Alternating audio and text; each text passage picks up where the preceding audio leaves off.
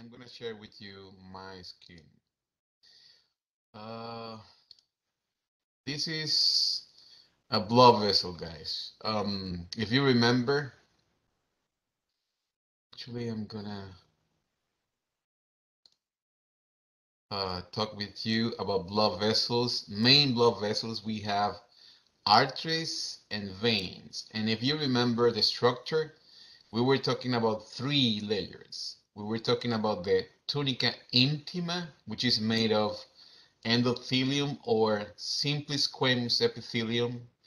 If you remember, the second layer is made of muscle, and this one it's uh, smooth muscle. And as you can see here, you have some elastic tissue, and that elastic tissue is proper for big arteries. We're gonna later share an information about that with you. And the third layer, the outer layer, it's always the tunica externa. And this one is made of fibrous connective tissue. Then again, we have three layers for our arteries and veins. We have the endothelium, then we have the middle layer, which is the tunica media, made of smooth muscle and elastic fibers, and the tunica externa, which is made of uh, connective tissue, fibrous connective tissue. As you can see here, the difference with a vein is we have the same endothelium, the same squamous, simple squamous epithelium here, but the muscular layer is thinner because these blood vessels, they are good for volume, not for pressure. Arteries are good for pressure. Veins are good for volume. And actually, the thicker um, layer in these blood vessels are the tunica externa. Then you can see here in this slide, you have always an artery, and you have the muscular layer is wider than in a vein. And a vein has a longer, bigger, larger diameter. You can see here, we can have more blood inside of a vein than in an artery. Then arteries are good for pressure, veins are good for volume. Then we have another kind of blood vessels. Between arteries and capillaries, we have these ones. And these small arteries are called arterioles. Arterioles are small arteries, very small arteries, and they have muscle. Actually, they are called muscular arterioles. Then, lastly, we have capillaries, and capillaries, they are really tiny ones, really thin ones, and they are able to interchange blood with tissues and with the venule part. Then this part of the capillaries, they have oxygenated blood, and at the end, we're going to have deoxygenated blood. But guys, I'm going to stop sharing with you my screen because I would like to show you classification we already discussed in class, but I'm going to show you this classification because it's really important. Uh, I hope you can read here, guys.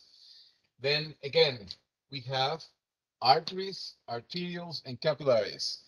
And as you can remember, arteries, they have the internal layer. This is called tunica intima or tunica interna, is made of epithelial tissue or endothelium. Then we have the tunica media, which is made of muscle, and the tunica externa, which is made of connective tissue. And we have three kind of arteries. We have large arteries, medium arteries, and small arteries. The large arteries are called conduction arteries. And why conduction? Because they are in charge of carry blood from the heart to the organ. Then we have, and they are able to inside the, and finally we have small arteries. and they are called resistance because we're going to explain later they play an important role for the blood pressure. Guys, these two, large and medium, they have elastic fibers in these tunica media. Then they are able to stretch. Small arteries, they don't have elastic fibers. Then they only have muscle here. Then small arteries and arterioles, both of them are called muscular. And large arteries and medium arteries, they are called elastic because they have elastic fibers. Now with capillaries, if you remember, capillaries only have one layer, the internal layer, made of epithelial tissues or endothelium, which is the tunica intima. Capillaries has no tunica media. Capillaries they have no tunica externa. Then they don't have tunica media, they don't have tunica externa. They only have tunica intima. And they can be three kinds. They can be continuous, fenestrated, or discontinuous. And this difference is because capillaries, they should be thin, really thin, but they are leaky because they allow us to cross blood cells, proteins, some substances. But the continuous ones are leaky, and they are very common in our lungs. The fenestrated ones are more leaky, are leakier than the continuous ones, and they are very common in our kidneys because we need to filter our blood. And the discontinuous ones are the leakiest one. They have the larger pores and holes on their walls, and they are very common in our liver. Why? Because we need to filter our blood in our liver, and we need to synthesize big molecules. Then we need bigger holes in that filter. Then again, we have three kinds of capillaries. We have continuous capillaries. They are common in our lungs. We have fenestrated capillaries, and they are common in our kidneys for urine filtration. And finally, we have discontinuous capillaries, which are the leakiest ones because we need to filter, we need to allow the crossing of bigger molecules such as proteins. Then guys, I need you remember these things because this classification is really, really important. I'm going to stop sharing with you my screen for a second. I'm going to share with you my PowerPoint again. Give me a second.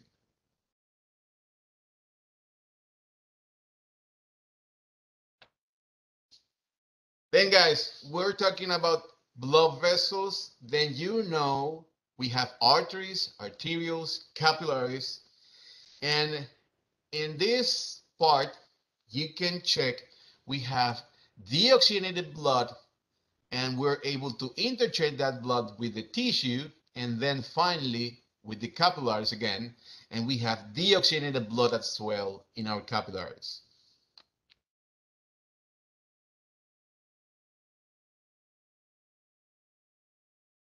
This is a continuous capillaries. Again, these are common in our lungs. You can see here they have only one layer. It's only one cell. And you have these cells with blood inside. Then you have fenestrated capillaries. These are for filtration. These are common in our kidneys. Then you can see here the red blood cell, and you can see only one layer of cells, but you can see here some pores, some fenestration, some holes, and they're going to be important in our kidneys. And finally, you have these kind of capillaries. These are called discontinuous because they have really big holes, really big fenestrations, and they're common, for example, in our liver. Guys, later we're gonna see a video about capillary change. and how we can produce an edema. Remember, when we have two cells together, actually, let me draw that. When we have two cells together, when we have a cell and another cell, this space is between the cells, it's called interstitial space. And when we have a blood vessel, we're able to get blood or fluid inside of this space. The accumulation of this liquid in this space, in the interstitial space, is called edema. Then we're going to watch a video about how to prevent edema and how we can manage the capillary exchange. Give me a second. I'm going to stop sharing with you. I'm going to look for the video. And here we have the capillary exchange. I'm going to share with you my screen again.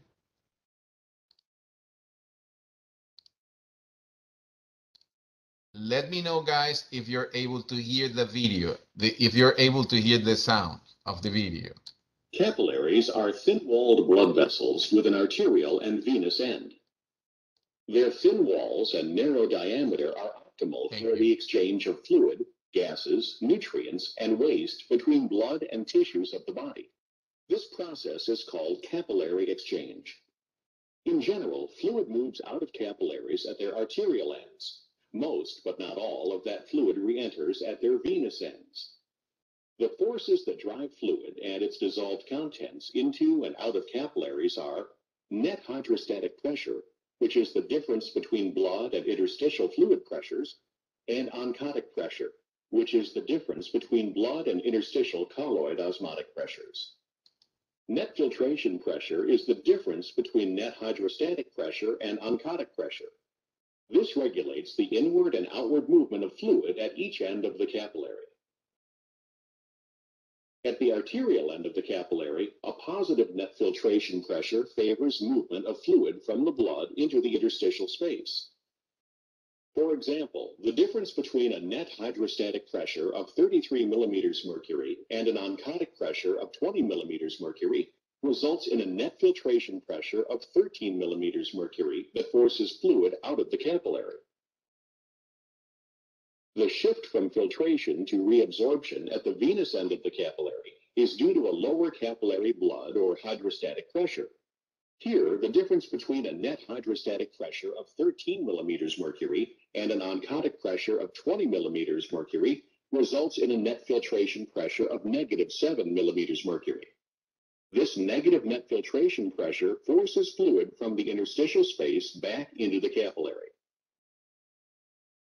Approximately 90% of the fluid that leaves the blood capillary at its arterial end will re-enter at its venous end. Lymphatic capillaries capture the remaining 10% of the fluid. Fluid in the lymphatic system is eventually returned to the bloodstream. This table summarizes the forces that influence the fluid exchange at the arterial and venous ends of a capillary. Capillaries. Then, guys, when we have accumulation of fluid because we have a problem or a failure in, for example, our capillaries, or maybe we have a failure in our lymphatic vessels, we're going to accumulate that fluid between cells. And that space between cells is called interstitial space. When you have fluid in that space, it's called edema. Again, when you have an excess of fluid in that space, it's called edema. I'm going to stop sharing for a second here with you, and I want to share again my PowerPoint.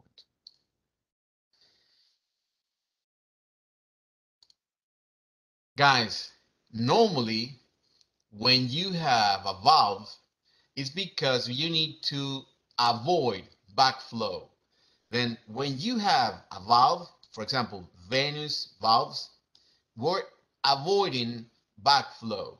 Then we can close every single valve in order to avoid backflow from superior to inferior veins. This is going to be the function of any valves, like we had in our heart with AV valves and semilunar valves. the same function is in our veins. Remember, we don't have a pump, we don't have a heart pumping blood to our veins. This time is going to be muscular tissue, the skeletal muscles. When we walk, when we move our body, we're able to pump that blood back to the heart, and we use these valves inside the veins in order to get that blood back to the heart. Guys, when we have problems with these valves, then we're going to have varicose veins. We're going to have varices in our, it could be in our legs, it could be in any part in our body, but it's more often in our legs. Guys, again, arteries are good for force, for power, for pressure. That is the reason we have only 10 to 12% of our blood in our arteries. Mostly we have our blood in our veins. Then veins are good for volume. We have 2/3 of our blood in our systemic veins, mostly in our small veins and venules. And we have only 10 to 12% of our blood in arteries. 10 to 12% is in our lungs, 8 to 11% is in our hearts, and we have only 4 to 5% in our capillaries. As usual, guys, these charts are very important. You can differentiate here arteries from arterioles, from capillaries, from venules and veins. And you can have here the structure of the wall and the function of each of them. Remember, arteries, we have three kinds. We have conduction arteries, we have distribution arteries, and we have resistance arteries. And for veins, we have great veins and small veins. For capillaries, we have continuous capillaries, fenestrated capillaries, and discontinuous capillaries. Remember, continuous, often in our lungs, fenestrated, often in our kidneys, discontinuous, often in our liver. As you already know, guys, I told you about the blood pressure. You were able to measure your blood pressure. We use the brachial artery to measure our blood pressure, and we have these instruments, which is the sphygmomanometer. And again, sphygmomanometer is the instrument to measure the blood pressure. And if you can remember, we have two blood pressures. We have the higher one, which is the systolic one, and we have the lower one, which is the diastolic one. And you can see here, we have the manometer. And here you are able to hear when we're deflating the cuff. This is the cuff. When you're deflating the cuff, you're able to hear your systolic pressure with the first sound, and the last sound is going to be the diastolic pressure. Here you can see, guys, the different points to access to your pulse. And then the most important ones, the carotid one, brachial for your blood pressure, radial, and femoral. Some other peripheral pulses, such as popliteal artery, dorsalis pedis artery, or posterior tibial arteries, these are really important when you have catheterism, because usually you use these veins to access to your heart. Then you use normally the brachial artery for your blood pressure, the radial artery for accessing your normal or regular pulse, your carotid artery, but the lower limb pulses, such as the femoral one, the popliteal one, the posterior tibial artery, and dorsalis pedis artery, you use these for when you have a procedure and you're using the inferior limbs, for example, the catheterism for the heart, and then you can check if you have a blockage, if you have a difference regarding your heart versus regarding your inferior limbs, your low. lower. This is the, guys, artery. Remember, these layer, only one layer is the epithelial endothelium, and this space is for the blood vessel, for the blood cell. Then your red blood cell is going to be here, and this is the space called lumen.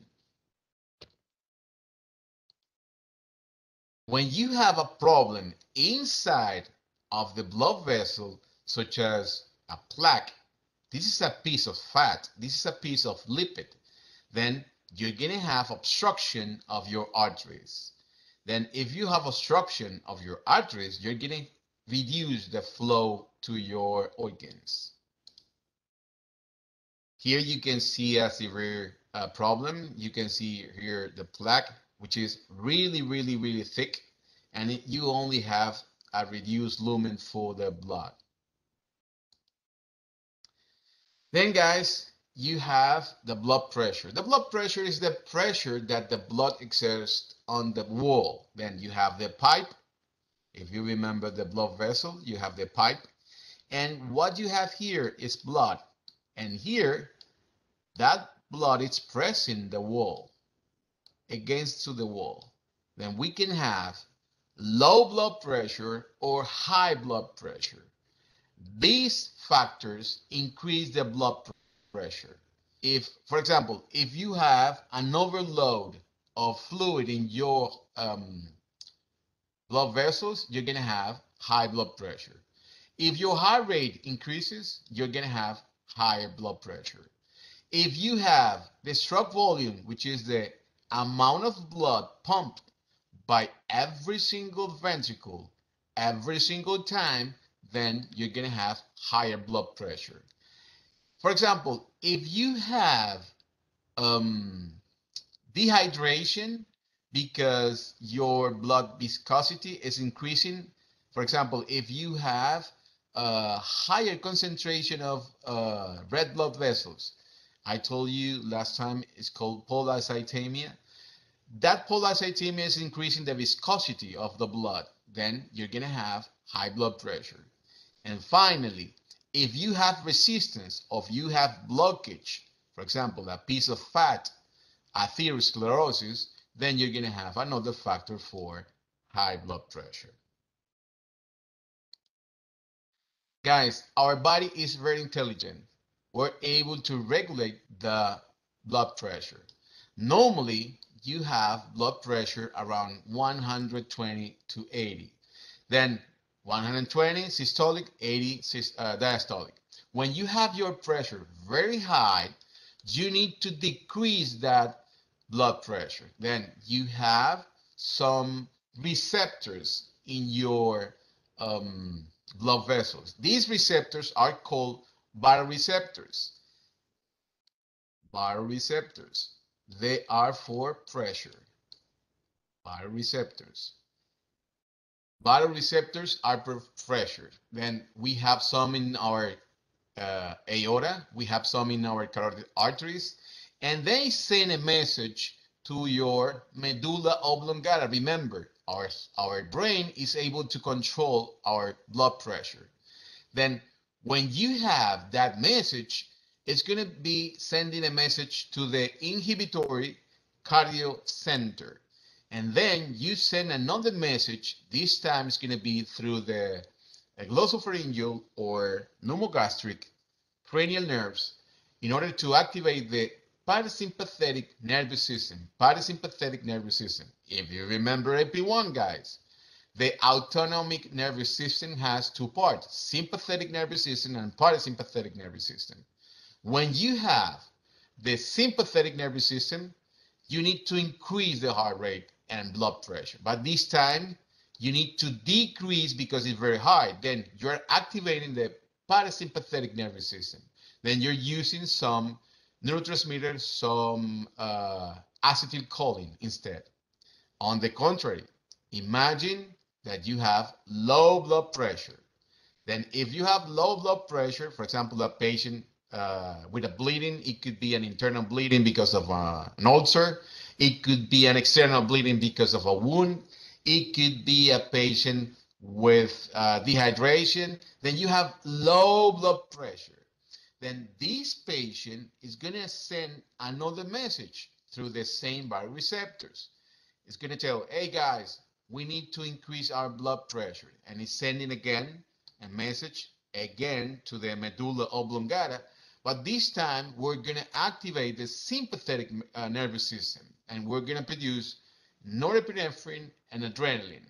Then when we have high pressure, we activate the parasympathetic nervous system. When we have low blood pressure, we activate the sympathetic nervous system. When we have activated the parasympathetic nervous system, we use acetylcholine. When we activate the sympathetic nervous system, we use norepinephrine. And this is the control of our blood pressure. Guys, I'm going to show you a video about baroreceptors and chemoreceptors because we are able to decrease or increase our heart rate because of the pressure, and we are able to modify our function in our heart because of the pH of the blood, because of the oxygen of the blood, and because of the carbon dioxide in our blood. Then we have a video about baroreceptors and another video about chemoreceptors. Let me stop sharing with you my screen, guys. Give me a second. And then we're going to look for these videos. Let me check with you. First, going to be the baroreceptors video. Increased blood pressure. And I'm going to share with you this screen. Give me a second, guys.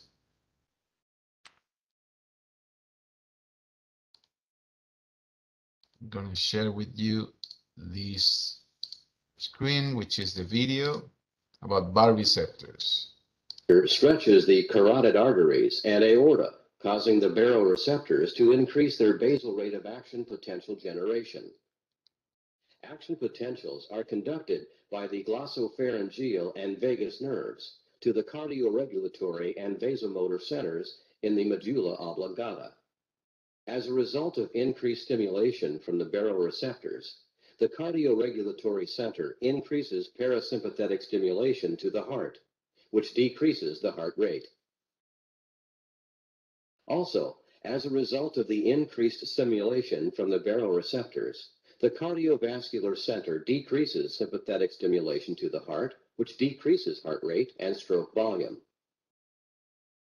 The vasomotor center decreases sympathetic stimulation to blood vessels, causing vasodilation.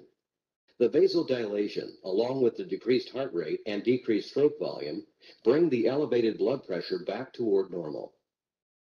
If the initial problem were a decrease in blood pressure, the activities and effects of the baroreceptors, cardiovascular center, and vasomotor center would be the opposite of what is illustrated. Okay, guys, when you have high blood pressure, you're sending some messages from the carotid, from the aortic receptors, and you have two more in your carotid arteries, and you're sending this message through the parasympathetic nervous system to your medulla oblongata. Then you're able to reach your heart again. If you have high blood pressure, you're able to decrease the heart rate and blood pressure. If you have, on the contrary, low blood pressure, you are able to increase the heart rate and blood pressure here. This is the baroreceptor control of our function in our heart. Now I'm going to show you the function of the chemoreceptors, because chemoreceptors are controllers for our let me check for a second, guys, because I cannot find the video. Give me a second, guys. I'm going to stop recording. And now we're going to have the video for chemoreceptors. Chemoreceptors in the carotid and aortic bodies monitor blood oxygen, carbon dioxide, and pH. Impulses from these chemoreceptors are conducted to the control centers for heart and blood vessels via the glossopharyngeal and vagus nerves. Chemoreceptors in the medulla oblongata monitor blood carbon dioxide and pH. Decreased blood oxygen, increased carbon dioxide, or decreased pH decrease parasympathetic stimulation of the heart, which increases the heart rate. Decreased blood oxygen, increased carbon dioxide, and decreased pH increase sympathetic stimulation of the heart, which increases heart rate and stroke volume. Increased sympathetic stimulation of blood vessels increases vasoconstriction. Okay, guys, this could be a little bit overwhelming. I'm gonna try to explain this in my whiteboard. Give me a second. Gonna be easier this way. If you remember, guys, we have our nervous system, and you have motor and sensory. And if you remember, we have a voluntary part and involuntary part. The involuntary part is going to be the autonomic nervous system, and it's divided in sympathetic and parasympathetic. But the sympathetic one is for norepinephrine, noradrenaline, adrenaline, and epinephrine. And the parasympathetic one is for acetylcholine. Then every single time you have low pH, low concentration of oxygen, and high concentration of carbon dioxide, then this is going to result in a stimulation of your sympathetic nervous system. Then you're going to produce more noradrenaline, norepinephrine, and you're going to increase the heart rate and the blood pressure. And every single time we need oxygen, this is hypoxia. If we need oxygen, we can increase our heart rate and blood pressure. On the contrary, if we have higher pH, higher oxygen, and lower carbon dioxide, then we're going to stimulate this time the parasympathetic. And then we're going to produce acetylcholine. And instead of increasing, we're going to decrease our heart rate and blood pressure. Then when we have enough oxygen, we're going to decrease our heart rate and blood pressure. Guys, I know this could be a little bit overwhelming, but this is the function for chemoreceptors. I'm going to share with you again my screen with you.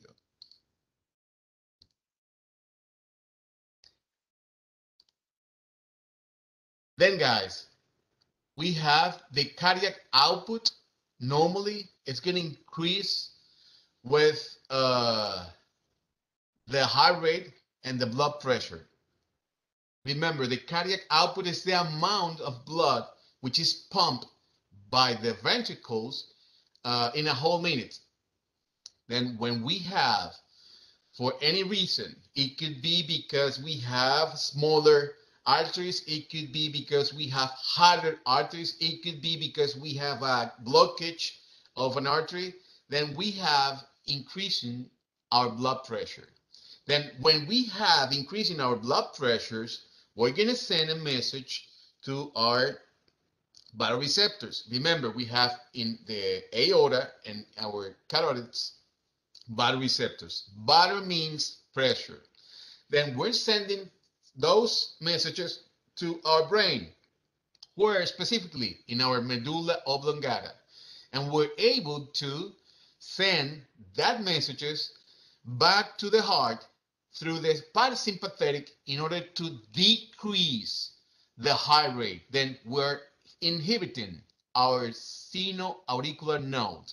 And then we're able to decrease the heart rate and decrease pressure.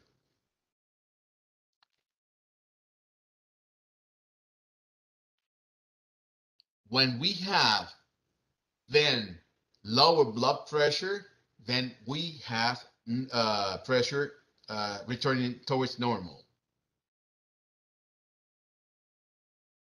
On the contrary, if we have a patient with bleeding because maybe he or she has a low blood pressure, maybe it's bleeding, maybe it's dehydrated, maybe it's losing, he has or she has an internal bleeding, whatever it has, it's going to be a low flow of blood to the kidneys. And then we're able to activate this mechanism, which is a hormonal mechanism.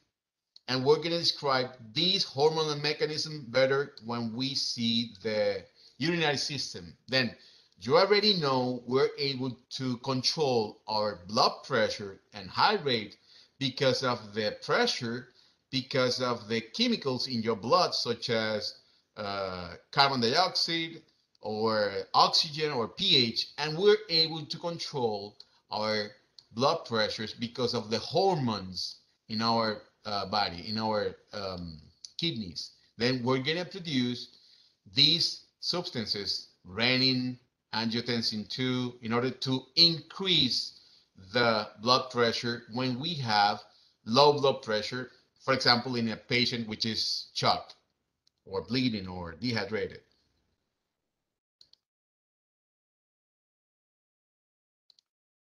Guys, these are drugs used in patients with heart problems. We have, in order to reduce the blood pressure, to treat the hypertension, we use these kind of drugs. Beta blockers, calcium channel blockers, diuretics, angiotensin converting enzymes inhibitors.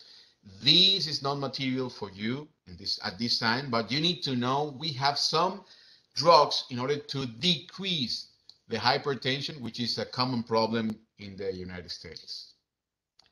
Guys, this image is to remember you guys, we use the skeletal muscles in order to pump blood back to the heart. We don't have a heart pumping blood in the veins. Instead of that, we use our skeletal muscles. It could be walking, it could be moving our body in order to pump that blood back to the heart. And remember, the function of these valves is closing that valve in order to avoid the backflow. We have to avoid the backflow always.